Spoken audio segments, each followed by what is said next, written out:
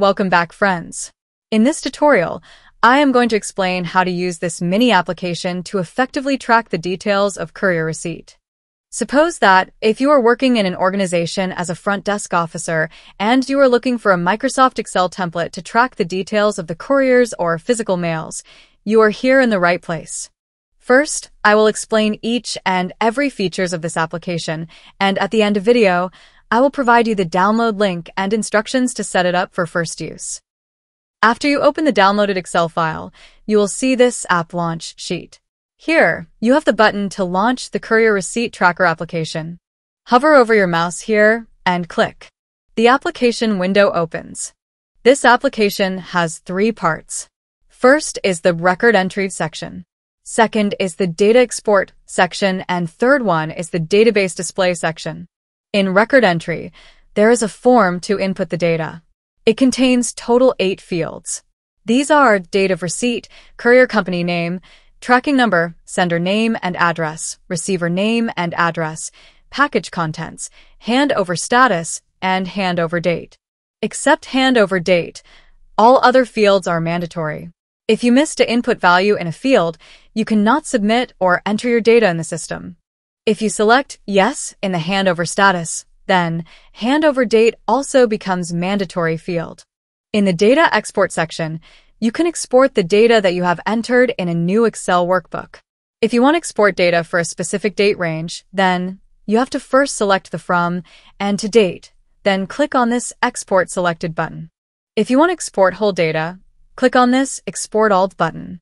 In this database section, all data that have been entered in this application will be visible. In the bottom part of the application window, there are 4 buttons to control the entry. This Submit button is to enter the details into the system. Cancel button is to cancel the entry. If you have entered few details and if you need to cancel it, click on this button. If you need to modify the previously entered record, then use this Update Record button. To delete a record from the system, use this Delete Record button. In the top left part of the screen, there is a button to save your data. Click on this button to save your data entry in the Excel file. Note that Submit button only transfers the record into the system. To save the enter records, you must click on this Save Your Data button. Let's operate this application practically by entering some dummy data of courier receipt. If you are entering the record for the current date or today's date, the date will be given automatically. No need to select date here. But if you are entering details for some other date, click on this calendar icon to pick up a date. Let me click on 5th of November. Here you see, date is entered in the field. Click on Courier Company Name field. Then input the courier company from which goods is received. Press Tab key to go to next field, or you can also click in the box.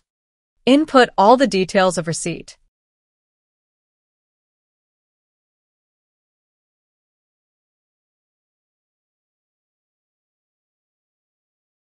Click on the Submit button to send these details into the application.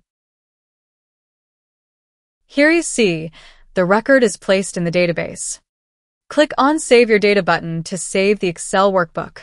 Data has been saved. Let's add here few more records before using other features.